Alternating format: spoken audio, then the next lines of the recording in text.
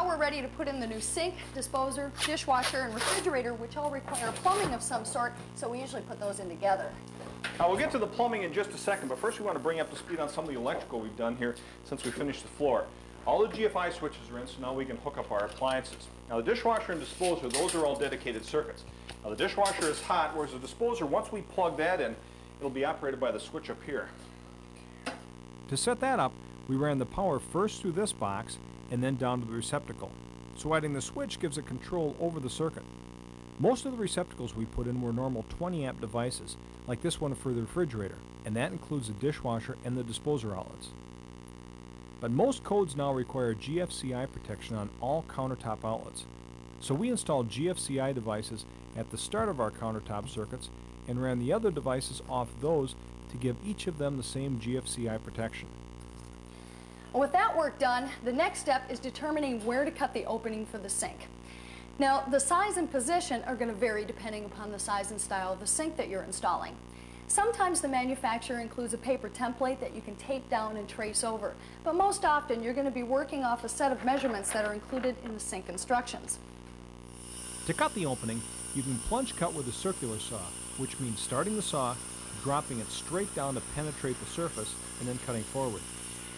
It works on all straight cuts, but watch out for binding. After cutting the sides, it's a good idea to screw a plank down into the cutout, which is otherwise hard to handle as you finish cutting. Then use a jigsaw to finish the corners. The plank holds the cutout in place as you finish the cuts, and you can just pull the whole thing out when you're done. It's easiest to install shut-off valves before the sink goes in. These connect with compression fittings over the copper pipes. We ended up with 4 after splitting the hot water line for the sink and dishwasher and the cold water line for the sink and ice maker. Well, next thing we'll be doing is putting the sink in the opening. So I'm putting a couple beads of silicone caulk on the outside to seal the rim to the countertop. Now, one thing that did happen is when I was cutting this opening, is the saw kind of kicked back just a little bit and took out part of the top. We didn't cut all the way down, but just along the surface. I'm hoping that the rim of the sink will cover up this little portion here. Hopefully it will. Well, we usually secure the sink drain before setting the sink in place, but not this time. This unit's pretty heavy. It's cast iron with an enamel finish, and leaving the strainers out allows us to get a better grip. I'm all set with this. Okay, the caulk's all ready, so I'll grab this in. Ready? Yep. Whoop, we're taking that width, that's all right. Okay, let me grab a hold of the drain here. Right. Okay. Okay, let's open up the rubber. Okay. Oh. There we go. Okay, go ahead and set your end down. Okay. Oh, that looks good. Here, let me measure it. Okay, just go back a little bit. Oh yeah, that's good right there. It covers up your mistake. Now you want to make sure that the sink is centered properly, not only so it'll look good, but also so it's supported equally on each side, especially when the sink is this heavy. I will also be putting a bead of caulk around the outside here just for a little added protection. But because we're going to be working on the sink here a little bit, and for fear of smearing that, we'll just let that go for a while. Right now I want to hook up the supply lines down here. Just have to get this tape off of here. Now usually you hook these up before, if I get this tape off my fingers, usually you hook these up before you do the trap, otherwise the trap just gets in the way. And realize there's a lot of different sizes and types of supply lines, so you want to make sure you know what you're dealing with before you buy anything. Now these are a threaded fitting.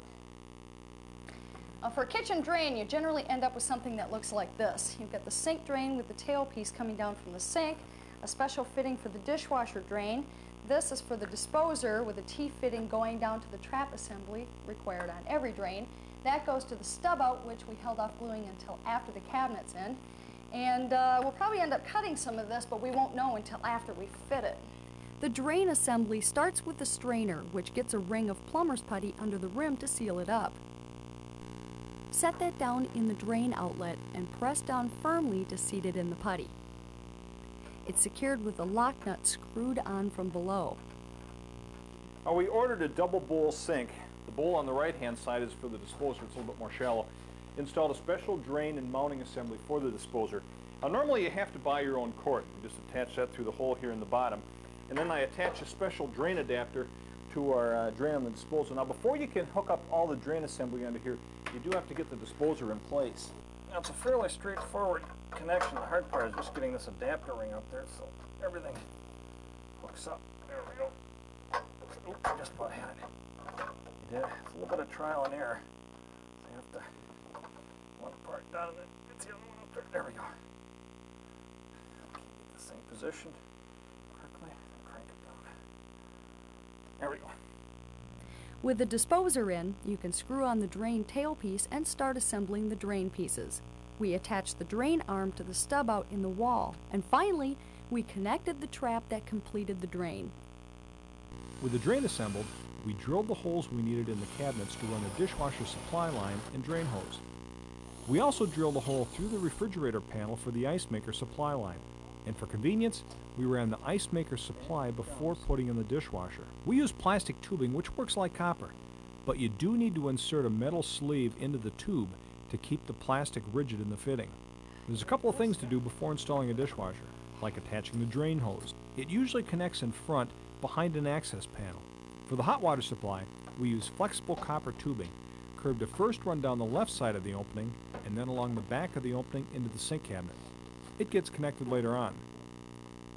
We also attach the power cord, which usually does not come with a unit, but they're available at home centers and hardware stores. Well, wait a minute, let me see.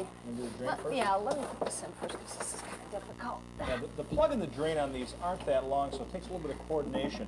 I'm going to snake the drain through the cabinet over there, and then once we get the electrical plugged in, I can start sliding this in there. I have to do it fairly slow though, because you don't want to crimp the drain line. You have to, again, coordinate the whole operation.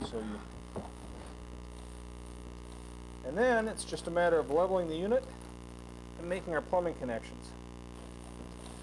Make sure everything's all set. Okay, that's a good tight fit. Yeah. Once the unit's in position, turn the feet under the front corners to raise the unit up to the bottom of the countertop. Then screw up through the brackets into the countertop to secure it. Make sure the screws are not long enough to pierce the top. The dishwasher drain hose attaches to the fitting on the sink's tailpiece, and to prevent backups, you always loop the hose up into the top of the cabinet and secure it to the side with a plastic staple. A hose clamp secures the end to the tailpiece. The dishwasher supply line usually attaches to the unit with a compression fitting, and the other end of that line goes into the hot water shutoff valve with another compression fitting to wrap up the dishwasher installation.